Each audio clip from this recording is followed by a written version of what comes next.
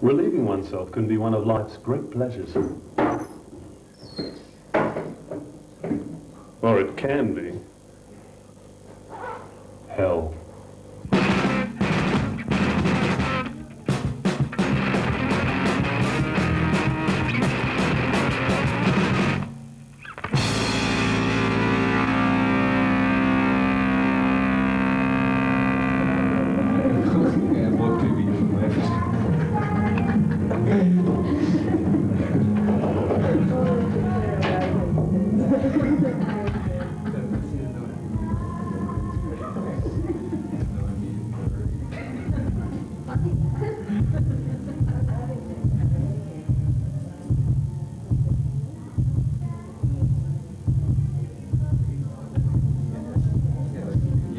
In a public urinal, a man must do more than simply urinate. He must conform to certain unspoken rules. Rules governing the way men interact in this unique social situation. You know?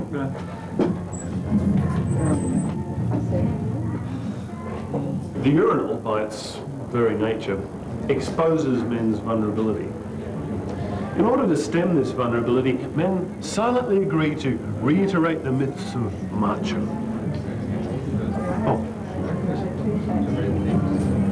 Thereby, solidarity amongst men is strengthened. The trough, as we lovingly call it, is a galvanizing force to men everywhere. Of course, if you're not a real man, you can always run away.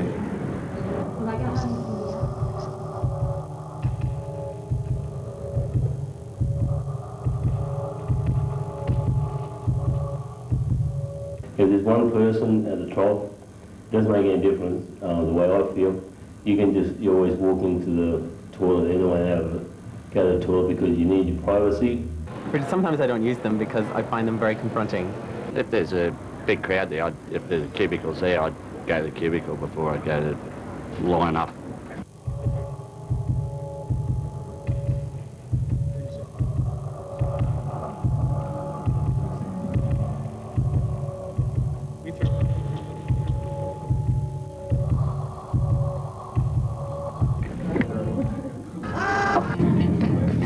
I think you have to remember that in most non-Western cultures, people defecate or urinate mostly in private. So that the anxiety that we have when we go to public toilets is in part related to this notion of invasion of space. And we should remember too that it's only in Western cultures that we've actually institutionalized and communalized the notion of going to the toilet. Well, why should we be so uptight in Western society about urinating and defecating in the first place? Well, I think it has to do with the fact that urine and excreta have historically, throughout the ages and throughout the cultures, been used for sorcery and witchcraft. These are dangerous, toxic substances.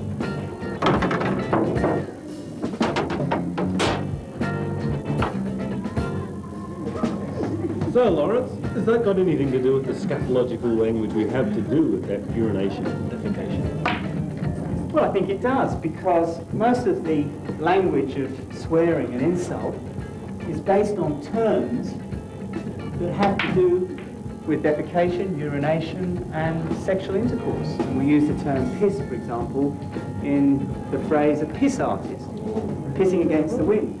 They all have these negative connotations.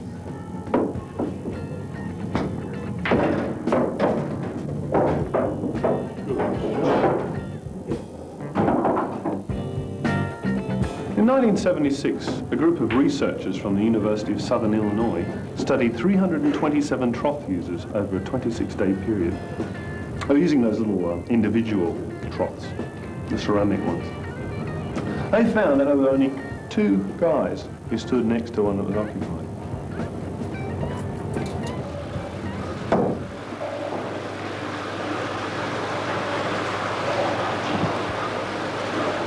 Sometimes it's pretty easy to hide away discreetly in the corner. At other times, it's virtually impossible. Either way, you're standing there with company. You're all on display. Where do you look? When I'm at the Trough, I sort of like to look straight ahead. I think there's a sort of, maybe a fear of, I'm not quite sure how you put it, I don't know. Don't like to be caught looking, if you know what I mean. So you make maybe a conscious effort to stare straight ahead, or maybe, I don't know, you tilt your head up to the top, or you'll sort of, maybe just look at your toes and sort of watch it. I don't look down, you know, I don't look down. Either up or down, but they certainly don't look at each other.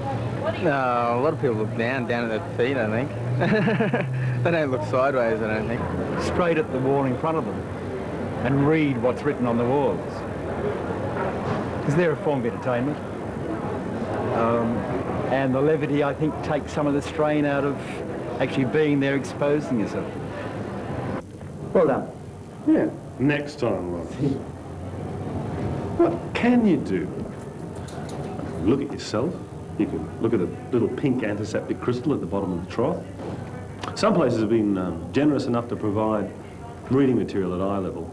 Yes, and we've found that when people come into the urinal here, to help them to relax, we just put up some newspapers here to take their mind off any problems of the day that's weighing them down, and of course that helps them get through the day. Mostly you just look blankly at the wall. In his book, Behaviour in Public Places, sociologist Irving Goffman describes the concept of civil inattention.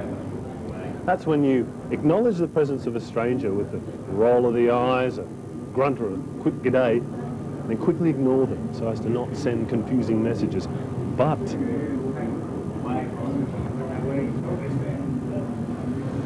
when a few persons find themselves in a small space, civil inattention is hard to maintain tactfully. To not stare requires looking very pointedly in other directions, which may make the whole issue more a matter of consciousness than it was meant to be. Well, in a big room, coming to the urinal is not really a social event, because guys will generally stand far enough away from each other so that they don't have to acknowledge each other. But in a small room, especially in a pub, if there's one other guy there, especially if he's drunk, you can be pretty sure that he's going to talk to you. The heightened intimacy of two men alone at a urinal can be terrifying. The situation becomes even more tense if one of the men suffers from what doctors call micturition impairment.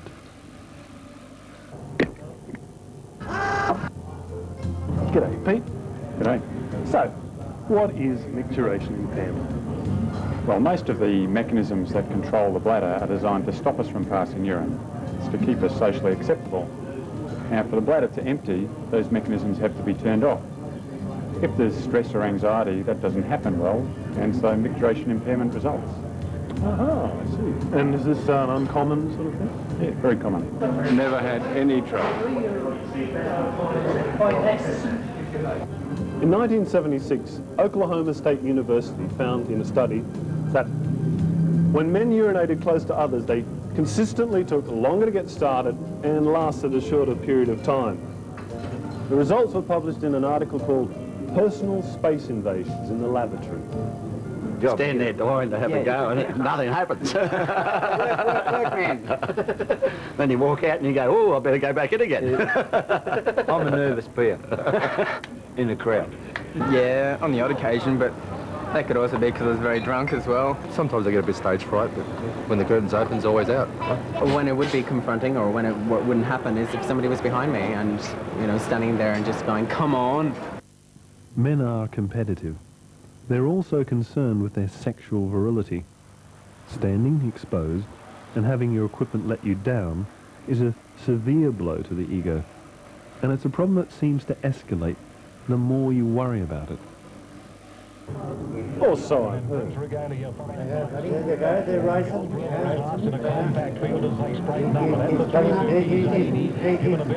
Lead the moment. Yeah, you got it. Number one. Come on. Come on, we've got things. Good thing. Go. Is coming up on the inside, and gold ruler between them. Proud player and gold ruler. Oh, not back in. Proud player with gold ruler could go either way, but I'd buy more. Hey, come on, Dave. They won it. Yes. But it's not over yet. It's all very well, you've got started. But now all you want to do is stop. Not for him to stop.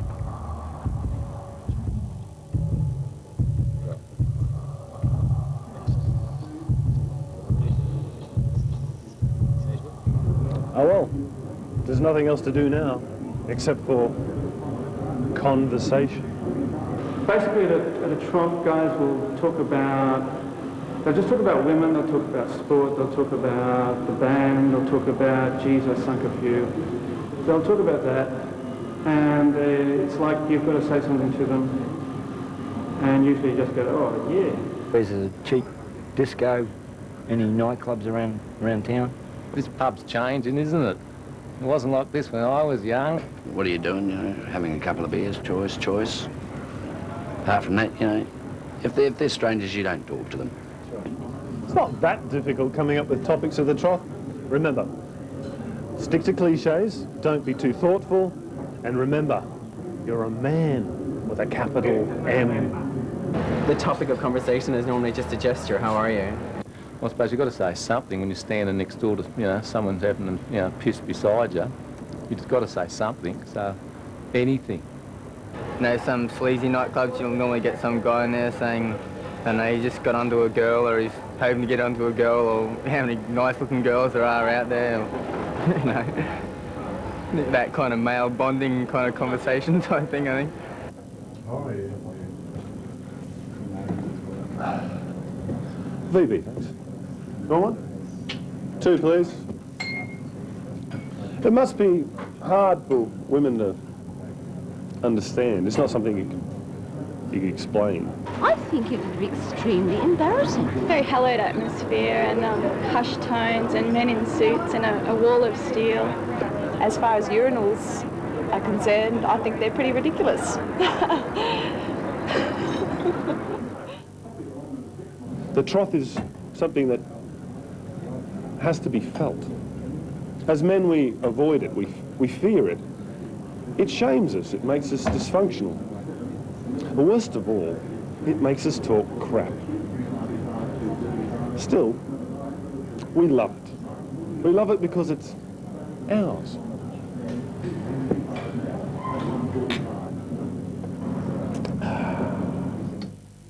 You'll never ever hold your head up high if you stare at stoves and you mope and you cry, oh my darling, you don't have to worry no more.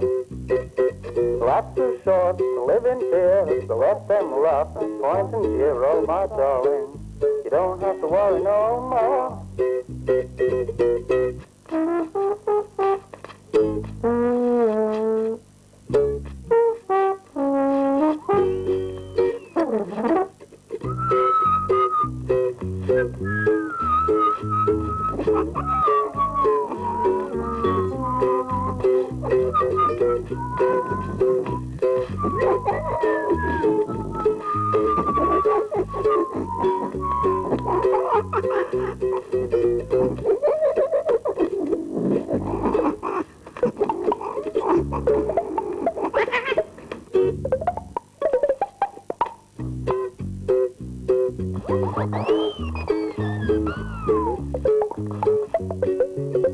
Oh my darling, oh my darling.